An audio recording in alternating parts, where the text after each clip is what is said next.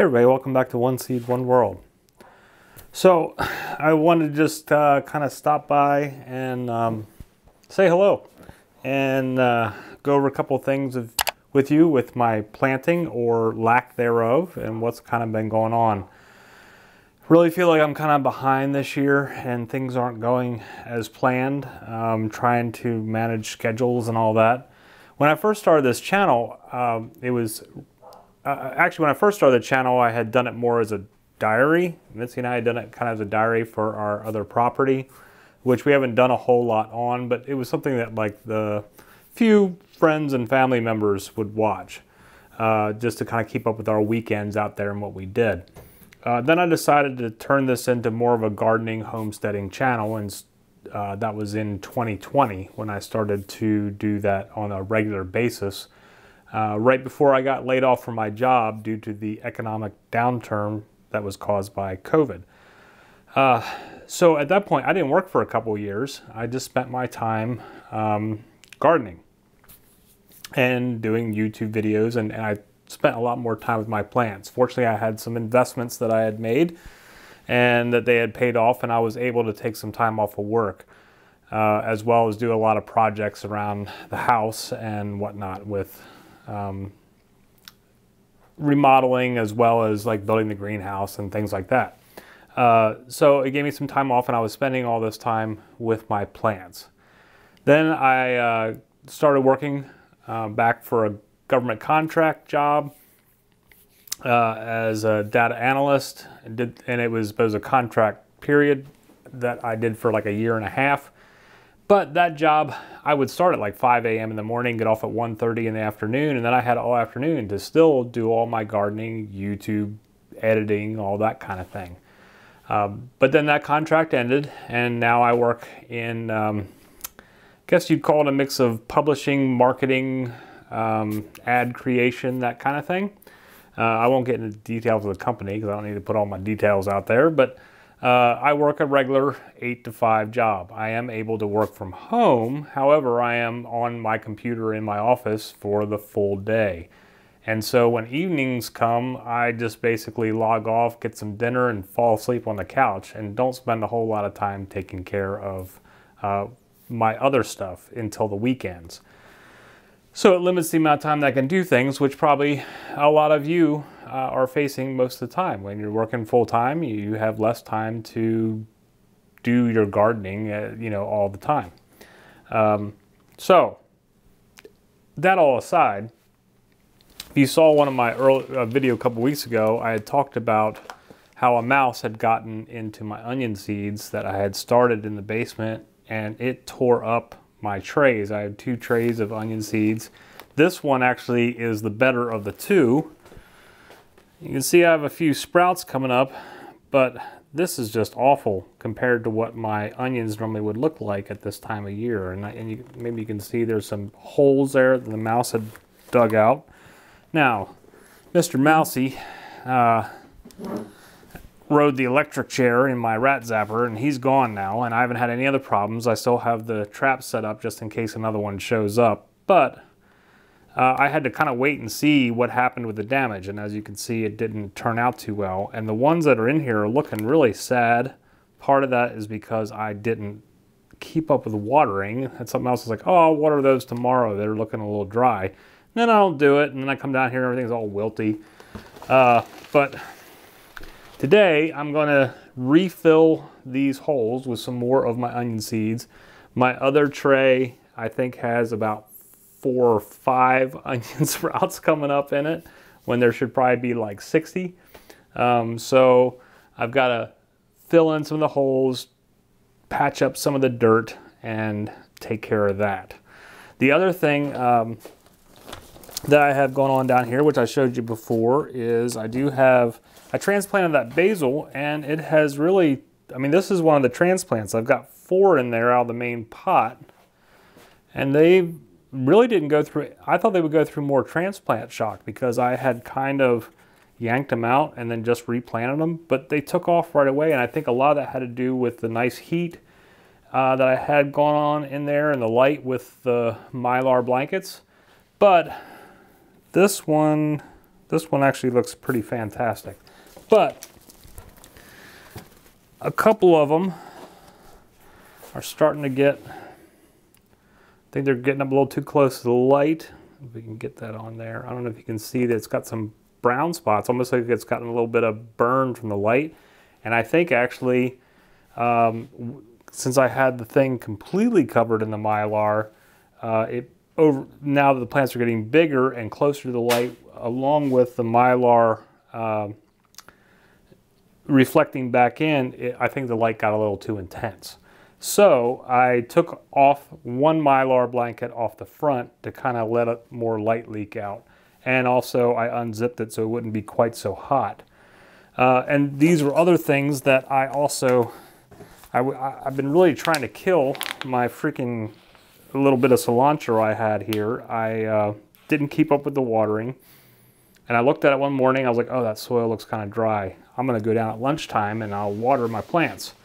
Well, I forgot and I didn't do it. And I came down that night and they were all like wilted over, had some yellowing leaves. There's still some, you can see a couple of the little yellowing leaves in there. I did get them watered. They popped back up again and the soil feels pretty good now. I think we're good there. Did some bottom watering. So, but I wanted to have other things started by now. I was going to wait till this weekend. You know, here we are in the middle of the week. But I felt like I should give myself an extra 2 or 3 days because things are starting to get, even though we're at the end of February, things seem to be getting a little warmer. Overall, looking at the 2-week forecast, we have a lot of days in the 50s and 60s. I think that since we've been, you know, I've always been zone 6B, but this year we've been changed to 7A, which means our winters are about 5 degrees warmer on average than what they were 10 years ago or so. And I'm noticing in the spring, things seem to be heating up a little faster. So I think I might be able to get some things in the ground sooner because my frost date or my plant date used to be like Mother's Day. Now it's like April 17th to 25th, depending on which website you look at. So I'm a couple weeks earlier that I could probably get a lot of my stuff in the ground, so I need to start stuff inside a little bit earlier. So I don't know. It's just, you know, I'm kind of all over the place. Down here, look at this. I'm knocking stuff over. Things are all unorganized. I got seeds all over the place. I just came down here and put some water in the onions, and when I was doing it, I spilled some and dumped some on some of my seed packets, on one of my bean packets, so I had to empty that out because I was afraid they would rot or whatever and get them in a dry area. I'm just a mess right now. And I need a drink after the work week and it's only Wednesday, dude. So I'm going to get some of these onion seeds planted in here tonight, but I also wanted to get a couple other things started, and I'm going to do more this weekend, and I'll probably do another more coherent video this weekend of more organization, get things straightened up this weekend, get kind of some of my early plants going. But so I got some more of my onion seeds, and I've got a couple more packets back there that I think were opened that weren't finished from the last one. So I'll re-get the onions going again now that Mr. Mousie's gone. But I also wanted to get a couple other things started. One is the coffee plant that I got from M.I. Gardener, because I talked about these on my seed haul video, or one of my seed haul videos. And I'm not really sure how long they take. Let's see. Days to germinate. 2 to 6 months? Seriously? Well, I should have started these 6 months ago. Days to germinate, 2 to 6 months. Days to maturity, 3 to 4 years. Well, now that I knew. But 2 to 6 months? You guys ever planted any seeds that took 2 to 6 months to germinate? The longest thing I ever planted that took a long time was rosemary, because that can take maybe up like 21 days to maybe a month sometimes. But 2 to 6 months. What in the Sam smell? Start indoors 8 to 12 weeks before last frost. Well, I should have started these at Christmas time. Well, I'm going to get these started anyway, and we're just going to work through these this year and follow along and see what happens with this nonsense. These are the most expensive seeds I bought. You get 5 seeds for $5, so they're $1 a seed. So I hope I get a good germination rate on these bad boys. I'm going to start just a couple, maybe 3 pots of, looking at my pots that I filled, 3 pots of the walking stick kale. Look how tall they get. Dude's standing on a ladder picking kale. But I wanted to maybe put some of these down by the greenhouse and see what happens. And but because I do have issues with things like cabbage moths and nowadays the spotted lanternfly, which I don't know if they're attracted to kale or not, but definitely the spotted lantern, or definitely the cabbage moths. So we'll see what happens. But I want to get them started early before the cabbage moths start coming out, so I can get them established, get them going inside, and I can put them outside. If they get going well enough inside, I can put them out really soon, like way before I would put out things like tomatoes and peppers and stuff. Same thing with the filderkraut cabbage. This is something that can be started early, just like any of your cabbages, broccoli, stuff. You know, you want to get those things going. I probably should have already started these.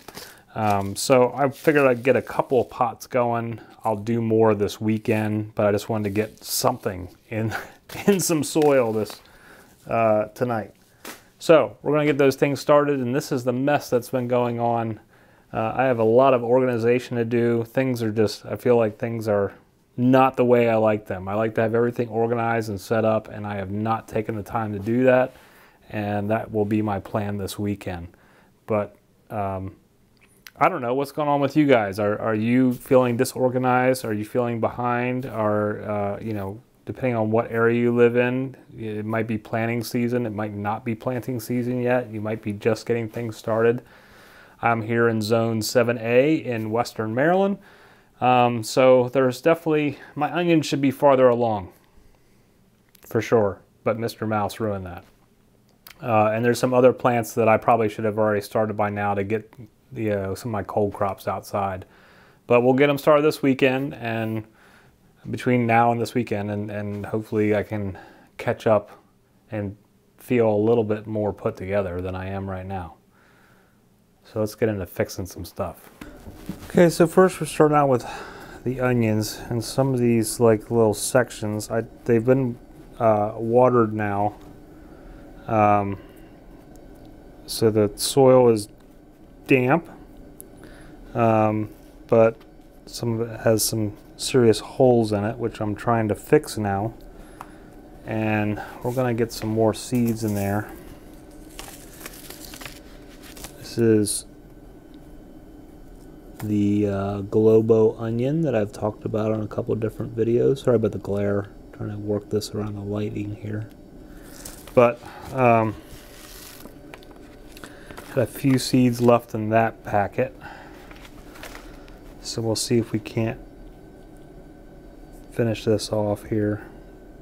Put a couple little seeds in each one. You know, when you have these kind of setbacks, it's frustrating, and then not taking the time to fix it right away, which it did take me a little while to catch the mouse and get that problem resolved, because I tried a couple of different traps and stuff before it finally worked out. Finally got rid of them, but then after I got rid of them, I mean, that's been over a week ago, and I should have got right back in here and planted the seeds immediately, and I didn't. So now I'll be paying the price for being behind on my onions. So those are the coffee bean seeds that we're going to plant now. I've got these different pots lined up here on this side. And of course I can't find my marker, but I did to write what was in here, but I do have them color coded, and I'll come back and write them later. So I might be waiting for a while, apparently 2 to 6 months, before we even see anything here. So we're just gonna put them in the dirt. I've already got, I kind of did a little tiny bit of top water. As you can see, it's not a whole lot. But I also have bottom water to let the stuff soak in from the bottom, the water soak in to kind of dampen the soil. And we're just going to cover all these up. Spray a little bit more on top of each one. Get some moisture. And then I'll have to water probably again, maybe tomorrow night or something.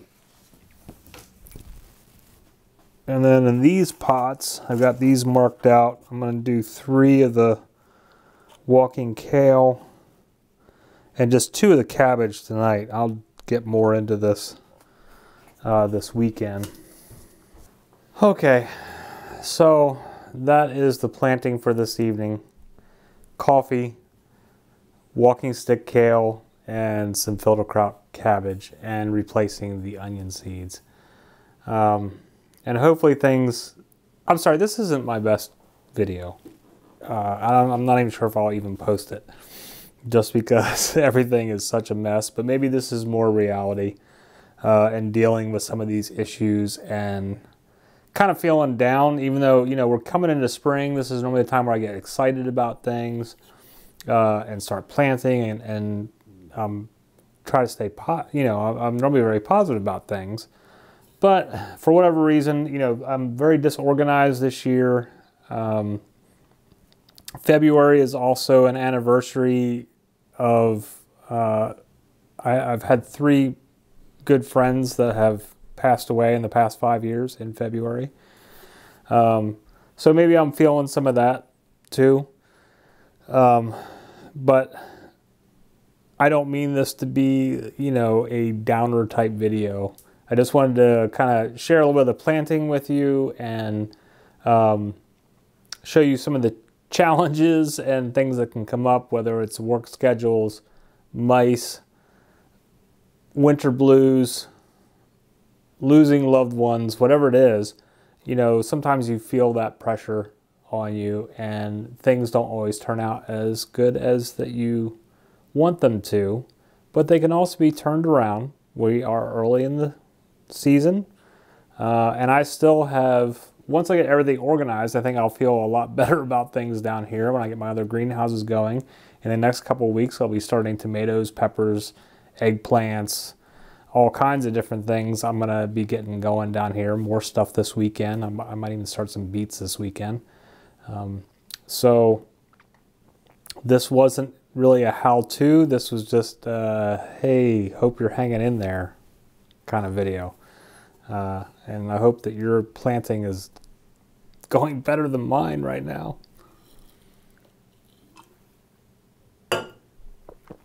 So, if you've taken the time to watch the video this far, appreciate it. And thanks for hanging out with me again today. And whatever's going on in your neck of the woods and your planting and starting seedlings and all that, coming out of winter and getting ready for spring. I hope it's gone fantastic for you, and I hope that you guys stick around and visit me when I'm having better days than this. Because we'll have a lot of cool stuff going on this year, just like every year. I don't know if I'll do too many build projects this year because I'm kind of running out of room to build things, even though I kind of get the itch to build things. I can only build so much before it starts looking like a freaking circus in the backyard.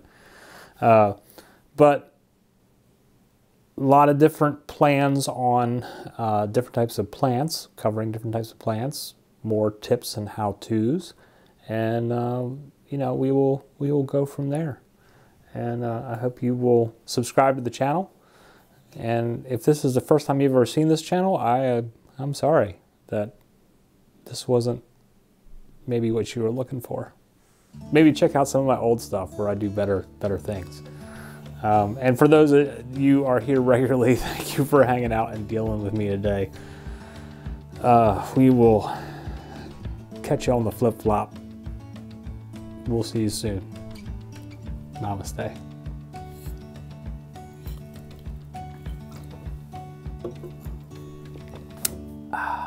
This weekend will be better.